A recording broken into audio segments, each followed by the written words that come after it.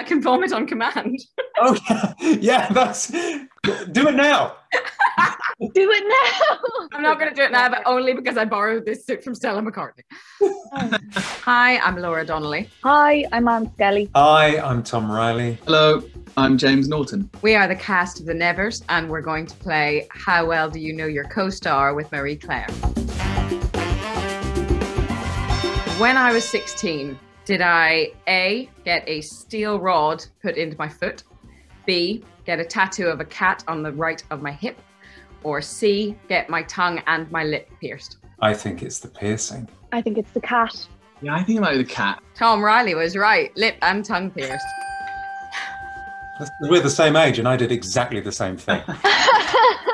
Which Sopranos character do I identify most as? Silvio Dante, Paulie Walnut, or Janice Soprano?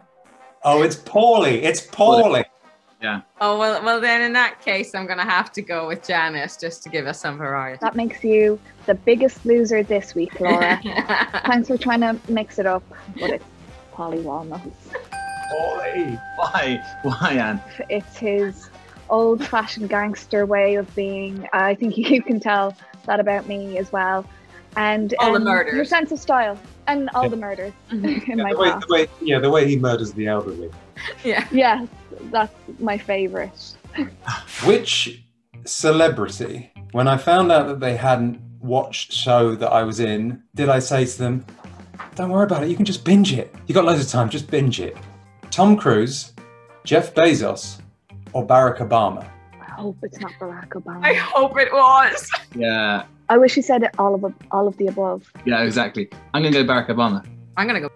I'm going to go Tom Cruise. It was Obama. Yeah! Most embarrassing moment of my entire life. Barack with all this time on his hands. I was like, oh, you're busy right now, but when you know, in November, just binge it.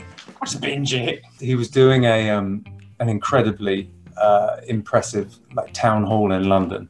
And because my wife was invited to things at the US Embassy in London, we went along and were in the line to meet him afterwards. And I was so nervous that I just couldn't stop chatting nonsense. Like, oh my goodness, you see the way he rolled up his sleeves and then they just pinned at his elbow. Maybe he had special elbow pins. And we both just turned into absolute gibbering fools in front of him and just walked away and just...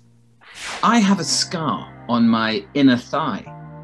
What is that scar from? Is it A, I cut it with a knife whilst sharpening a stick. My first ever dog, called Ella, bit me when she was a puppy. Or C, there is no scar. I just wanted you all to think about my inner thigh. I think it's because you are a man of the woods. I think it's the stick sharpening. I kind of agree. I'm going to go for you wanted us to think about your inner thigh. You're already doing that, so I won there. I was given a penknife at a very early age, stupidly early, and I cut both my thigh and my calf quite badly.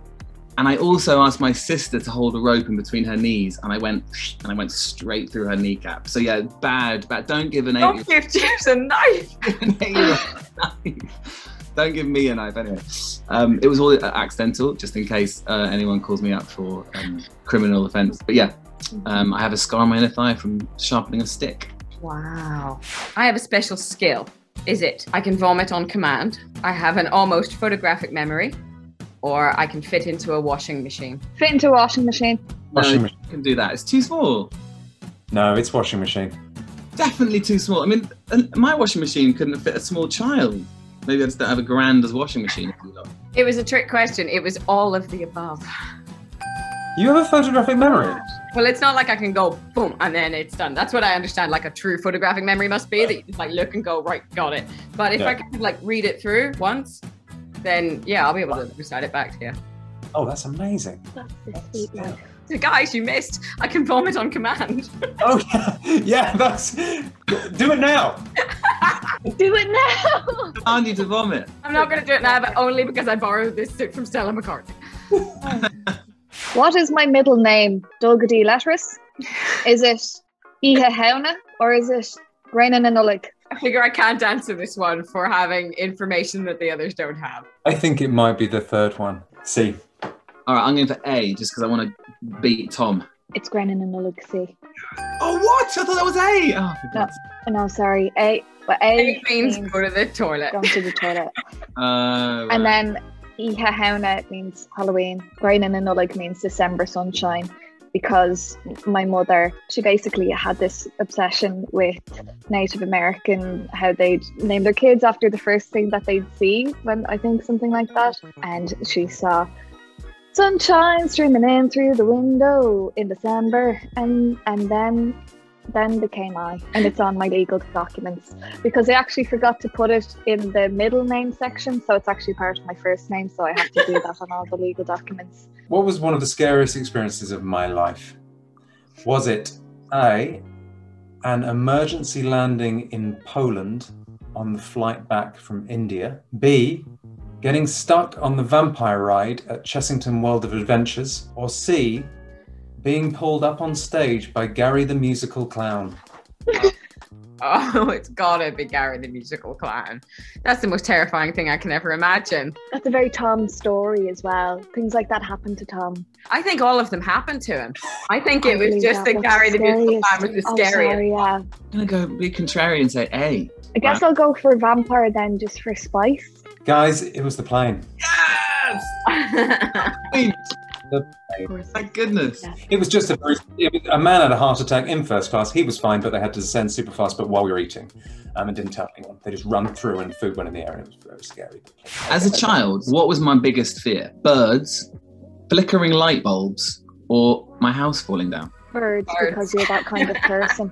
I reckon flickering light bulbs. No, do you know what? I was convinced when I was upstairs in buildings that the houses would fall down and I would be exposed to the night. So yeah, I remember repeatedly asking my parents, like, why won't it just fall down? It just doesn't make sense that this should structure. But that sounds like you're more scared of the night. I mean, it was both, wasn't it? It was like Being outside. the boundary between me and the night. Yeah, maybe you're right. Maybe I just need to unpack this with a man. You need a lot of therapy.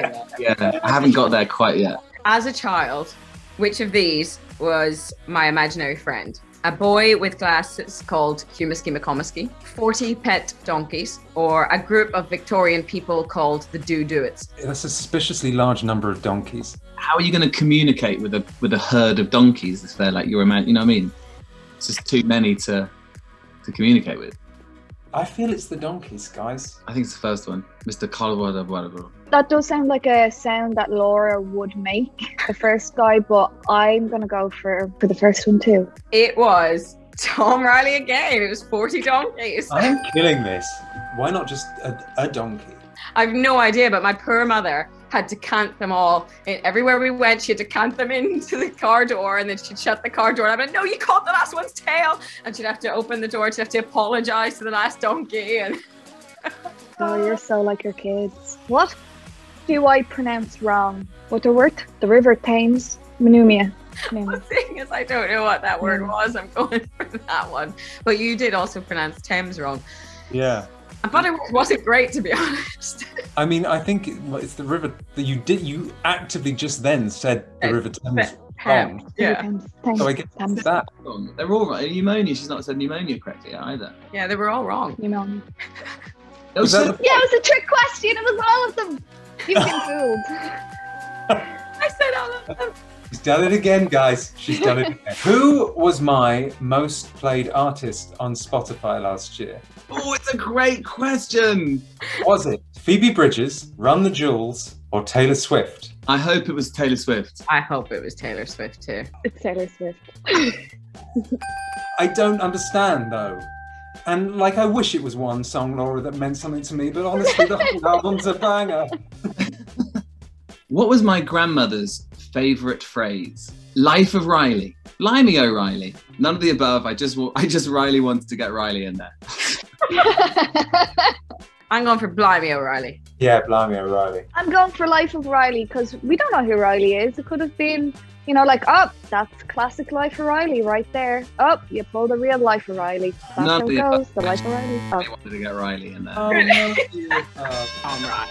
Oh, It's because I listen. I listen to my friends, you see. You need it. And Taylor Swift, it turns out.